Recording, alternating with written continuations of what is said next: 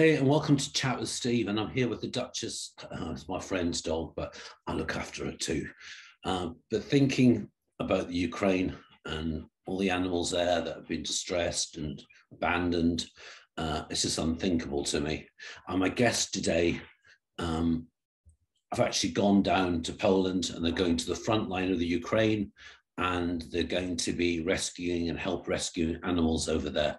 The two people I admire and adore is Wendy Turner-Webster and Gary Webster. Hi, guys. How are you? Hi, Hi, Steve.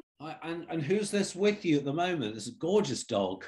This dog is called Bambo. Bambo. So Bambo is here at the sanctuary in Viva, Poland, and has come across from Ukraine, and it has found sanctuary here.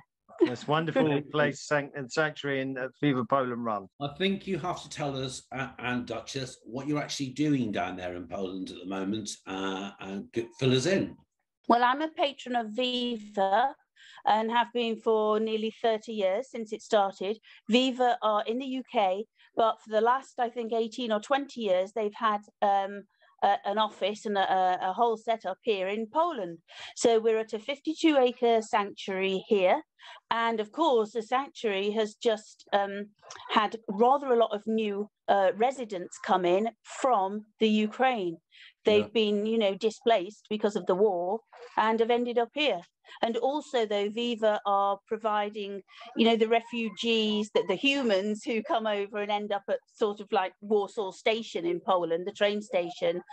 The animals will arrive and they might need, a new collar and lead. They might need feeding. They might need some veterinary care. And Viva are there to help. I think it's really important to point out there's people in the Ukraine now bravely getting the animals to the border, and you're actually both going to the border on Saturday.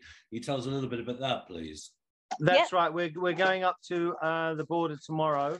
We're taking some provisions and some much needed microchips, equipment, some microchips. So the new dogs that are coming in can be, microchipped and help that way. And also a lot of containers, pet containers, baskets. So the dogs or the cats or whatever pet we can put in there, and then we can travel safely. So Viva Poland are doing this on a regular basis, and we're kind of coattailing with them. The volunteers in Ukraine, I mean, that's incredible what they're doing. But you two going down, I hope you're not going to go across the border. Are you a bit nervous about going over? I don't think we're particularly nervous, because also the cause is, something worth fighting for. Yeah. I mean, that's not to say, if I could, I'd be helping the humans on the ground. We're not allowed to do that at present due to government guidelines, etc. So we're just trying to help the people of Ukraine as much as we can. Yeah. But not really. The only concern would be that with someone like Putin, anything can happen at any time. So he can change direction. He can decide he's going to bomb somewhere else, because I think that's how fragile his mind is at the moment. So that might be a concern, but not for us. There's people are kind of going up there most days, and brave people. So we're happy to just, as I say, coattail with them, jump on board and help out as much as we can. I mean, Gary, Wendy, I've been to the beautiful city of Kiev, and I can imagine walking my dog, and like I would do in London. And now for those people, not only can they not walk their animals or their pets, many have had to grab hold of them without leads or anything and get out. I mean, it just must be terrifying for the people. Have you met people that have got stories of escaping, etc.? Well, we met some yesterday. We met at Warsaw train station some refugees with their pets. Got to say, some of them were surprisingly cheerful and resilient.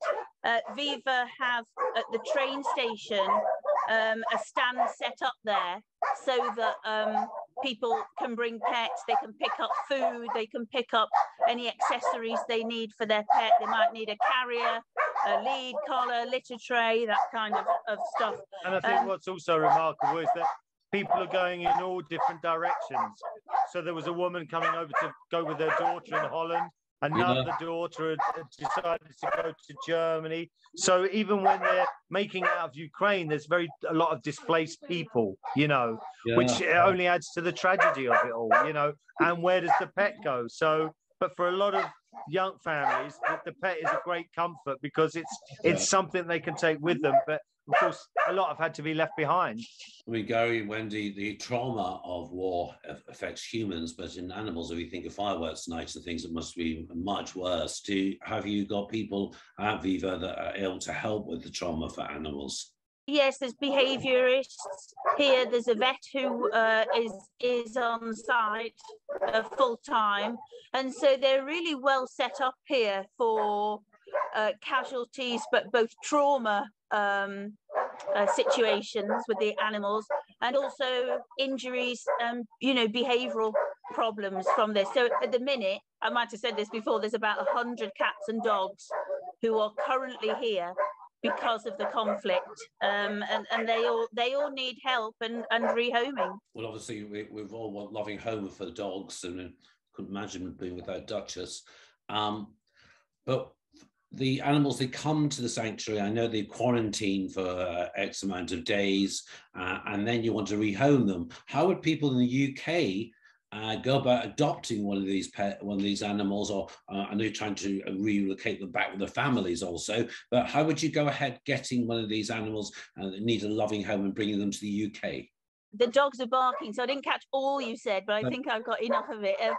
When the dogs come over from Ukraine and are rescued, I believe they need 15 days quarantine, but of course they're probably kept longer for that because of any problems with them or health issues, etc. And then sort of with them going on from there, some it's much easier to rehome here in Poland. I think some have gone to the UK. What's the website? Viva. Oh, yes, the website. Steve, if anybody wants to get in touch with Viva, it's all on their website, which is viva.org.uk. And Viva are on Facebook as well, which is Viva Vegan Campaigns. Yes, I've got it right. And talking about veganism, Wendy, I know that you've been a lifelong vegan, and Gary, you've just come out, I understand. So you'll be on the vegan parade, no doubt.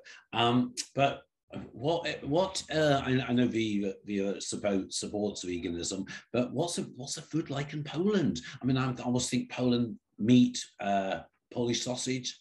It's been amazing, really amazing. In fact, we've talked so much about the fabulous food we've been eating. It is so easy to be vegan here, really well catered for.